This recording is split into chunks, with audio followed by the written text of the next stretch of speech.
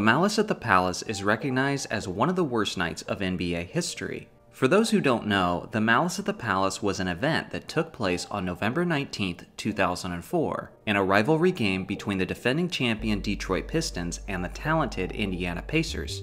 In summary of what took place, the game was physical throughout, and you could sense the tension between the two rivals. It reached a boiling point with only moments left in the fourth quarter. The Indiana Pacers' Artest strongly fouled Ben Wallace. Wallace retaliated, and the teams began to surround the players as the commotion was just starting to die down. This was barely the start of the mayhem though. Artest then decided to rest on the scorer's table while the refs were getting all the other players under control. After several moments of Artest just chilling there, he's then struck with a beer that was thrown by a fan, and without hesitation, Artest runs into the stands and starts attacking the fan that he thinks threw the drink. Stephen Jackson backs him up and is seen throwing violent punches at other fans. It's complete and utter chaos at this point. Chairs are being thrown, Jermaine O'Neal punches a confrontational fan on the court, Artest is nearly pepper sprayed by the police, and the players are showered with food and drinks as they head into the locker room as the game was abruptly ended even with time left in regulation. Artest was suspended for a total of 74 games, which was the entirety of that remaining season. Stephen Jackson was suspended for 30 games, and Jermaine O'Neal was suspended for 25 games. Needless to say, this whole ordeal was a huge black eye for the reputation of the NBA, and the event became a catalyst for the softening of the game of basketball as the years have gone on.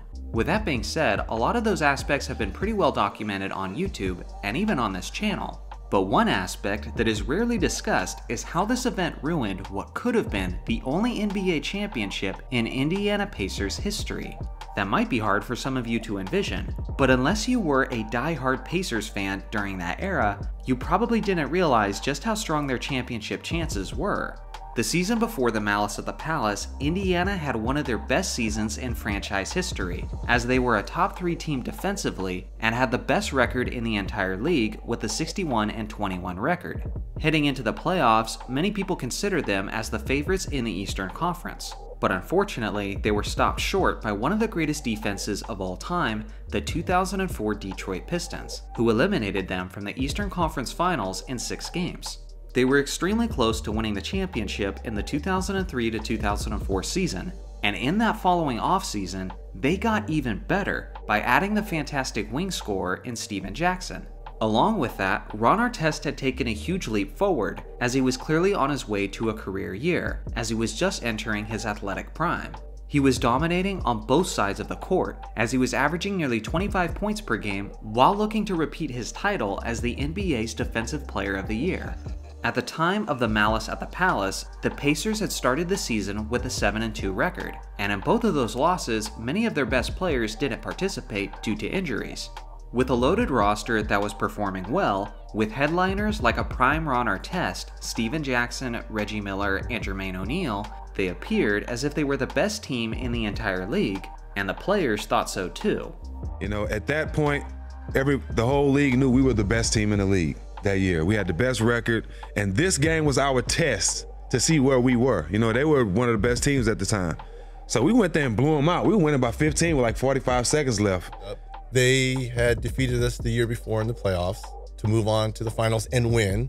Ron and Jermaine were kind of having a butt of heads of whose team it was. And I was like, you guys, it's neither of your team, it's my team. Don't you guys understand, if we win this series, we're gonna be NBA champs? Because I knew whoever we faced in the West, which turned out to be the Lakers, defense was gonna win that championship. And the 2 best defensive teams at the time were Detroit and Indiana. I was like, if we win this series, we're gonna be champs. But they couldn't understand that. And they go on to win the championship.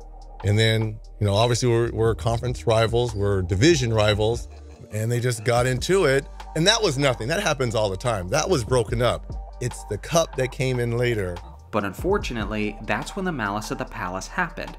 As Stephen Jackson said, that game with Detroit was seen as a measuring stick for the Pacers.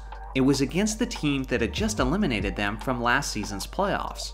Not only did the Pacers outplay the Pistons in a rivalry game, but they were absolutely destroying them in their own building before the brawl broke out. Now consider this.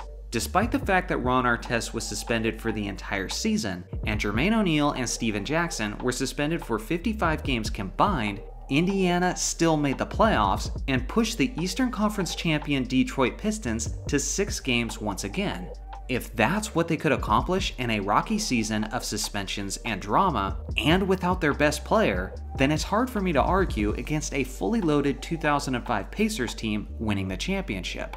Sure, they would have had to have beat San Antonio in the 2005 NBA Finals, but I do think that's something that they would have done. Not only do they match up really well, but they had a pretty good history against the Spurs. In the 04 and the 05 season, the Pacers had a 2-2 record against San Antonio, and 2 of those games took place after the Pacers had received all of their suspensions. The saddest part about this whole thing is the fact that this was Reggie Miller's farewell season at the age of 39, and he was still a very productive player at that point, so it would have been a beautiful way for him to end his career with his only championship ring to wrap up his 18 seasons that he played exclusively for the Indiana Pacers.